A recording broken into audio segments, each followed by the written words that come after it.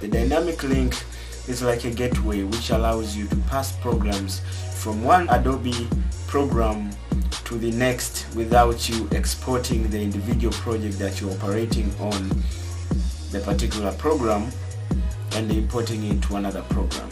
I know it's confusing, let me explain. Let's say you have a project in Premiere Pro that you want to compose it.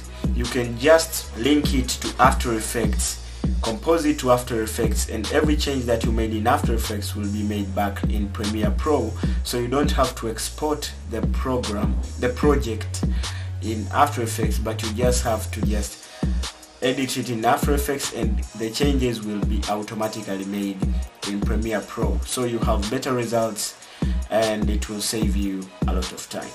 Long time ago, before I knew about the dynamic link, my life was miserable. When I found out about the dynamic link, I decided to take advantage of it. So today I'm going to show you the workflow of the dynamic link from start to finish. Stay until the end of this video so you don't miss a thing. So I have already taken my project and imported it to Premiere Pro, ready for editing. And so I'm just going to right click on this. I'm going to double click on this and I will put the in points by pressing I, or just clicking on this icon right here, and then I'll scrub through few frames forward, and then I will click the O button, or this for the out mark. Now if you take this, if you click here and drag, I will take only the video file, and if I click this and drag, I will take only the audio file. But first I'm going to right click on my video, create a new sequence. Now I'm going to delete this. I'm going to show you that trick if you didn't know. If I drag this, I will take only the audio file. You know, even Peter Mikinin didn't know this till the late 2018. Let's do it. Anyway, I have my video right here. It's just me, clean play, just me coming here, sitting, rubbing my face and talking to a camera like an idiot. Now what I'm going to do is I'm going to right click on this video and choose replace with After Effects composition. When I click this, the dynamic link will be like activated, and then it will take my video and send it to After Effects for compositing. So if I click this replace with After Effects composition, I will just see After Effects loading, and After Effects opens up very quickly if you have a supercomputer like mine. Now the first window will pop up right here, and then it will ask you to save. Now this is a very important part, because you need to save this, or else your video, you will mess the whole project, like everything will be ruined. Don't ever try this at home. Don't ever try not to save. So you need to save this. I will just save this dynamic link and click save, and then it will say, because I already saved it, so I will just say yes, and you see, as you can see, my video has now opened up here in After Effects. So let me try to see if I edit anything here, will it change on Premiere Pro. Keep in mind, below my taskbar, Premiere Pro is still open, and even though I'm using After Effects right now. So I'm going to try to put a simple effect on this. What I'm going to do is I'm going to duplicate this. I will go to layer, duplicate, right click on the top video, time, and freeze frame. Now I'll take this video, drag it down. If I make this video invisible, the top video, you can see the bottom video is now just a still frame. Now I'll bring this back to visible, And now what I'm going to do, I'm going to take the place where I was sitting and I'm going to drag this.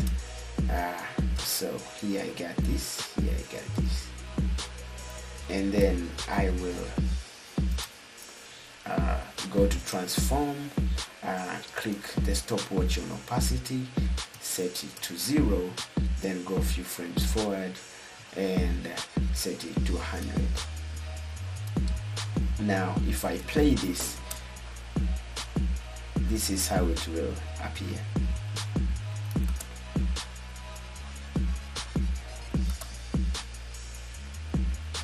Okay, now let me see if I go back to Premiere. This will be, as you can see, my video now is named with a name of which I saved on After Effects Dynamic Link, as you can see here. And if I play this, as you can see, the changes have been applied to this video as well. Now, one thing you haven't noticed, this video has become small. The resolution has become small. Why? Because in After Effects I have put it on a third. If I put it on a quarter, when I come back to Premiere, it's the same case. So what I need to do is, if I finish doing any changes on this video, I should set it back to full. And if I come to Premiere, the resolution will get back to full again, as you can see. So let me see if I can put some colors. Let me see if I change this to black and white. Search for audio. Say black. Okay, take this, set it to black and white, and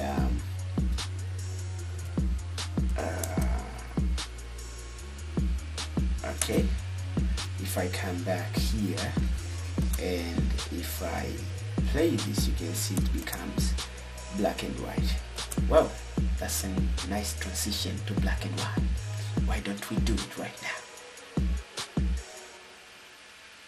As you can see, all the changes that I make on After Effects I directly made on Premiere Pro. So now I will try to switch this off, like cancel After Effects, and get back to Premiere. So before cancelling After Effects, remember to go to save your file, or else your previous file will be corrupted in Premiere Pro. So don't forget to save, and then if you delete this and come back to Premiere, you will have this footage which has been composited in After Effects. Now, as you can see right here, my video has become red. Even the timeline here shows a red line, which means the video is not playing with a full time every individual frame.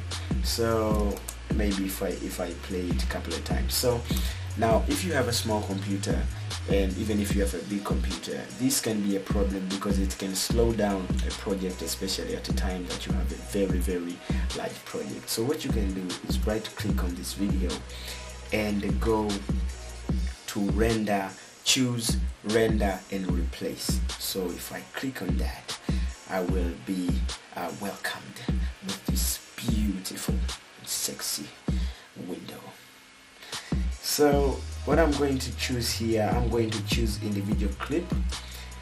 You can choose sequence if you have a full sequence of videos that have been composited or have been passed through the dynamic link. Individual clip if you want to edit on the individual clip, and the individual clip is good because it will make changes to every single clip individually, and it will not mess things up. So I'll choose individual clip, and then I will leave the rest settings as they are and press OK.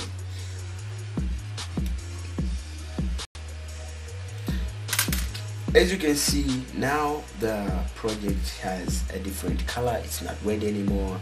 The line here is yellow, which means we are going to play this with real-time render, as you can see.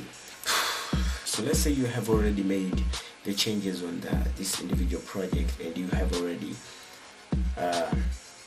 closed After Effects, and you want to make changes on this video. What you can do is you can minimize your project, come to your profile, then go to my document and find the saved project. So mine was Dynamic Link. I should be okay. This should be the one.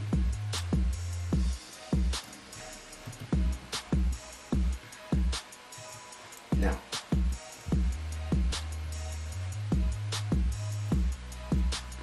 I will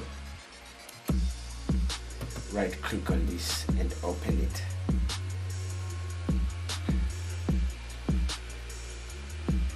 Now if I open this, what will open up is the previous project that I made. Now what I want to do right now is I want to delete this first clip here, and I just want this to appear, and I will right click on this, go to effects and delete the black and white. Then I will save this clip once more. Now if I open up Premiere and play this, as you can see, this clip that we rendered and replaced does not really change. It remains the same because we rendered it and it made a new copy of a rendered version of the video that we composited in After Effects. But if we take this video that was previously transferred to After Effects and we drag it back here, and you try to play it, you can see that all the changes that we are now making in After Effects are being made in this video.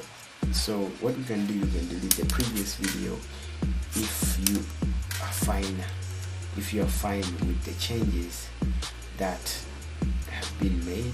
Right click and let's remove the outline, delete this, and you can just right click, render and replace. Or if you want to make some more changes to this, like inverting, let me say putting effects like curves, and adding some contrast,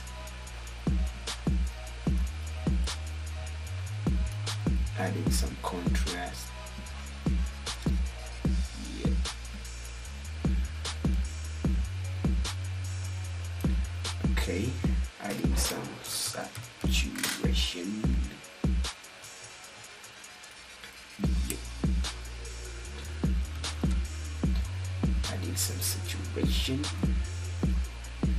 and a little bit of CBY.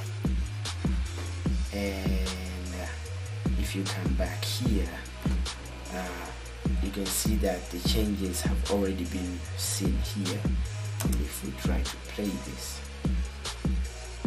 you can see that it has already changed, but the only problem it plays slow, so you gotta render and replace this again, individual clips, like how we did before. That is how you work on the dynamic link. That's how you link individual clips.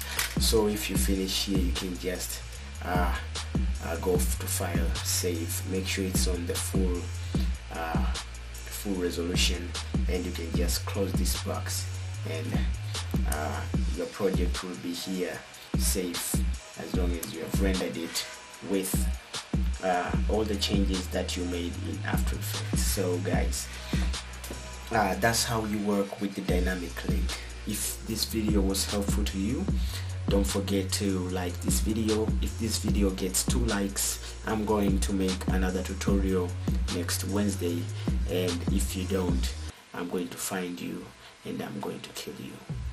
Be there on Friday.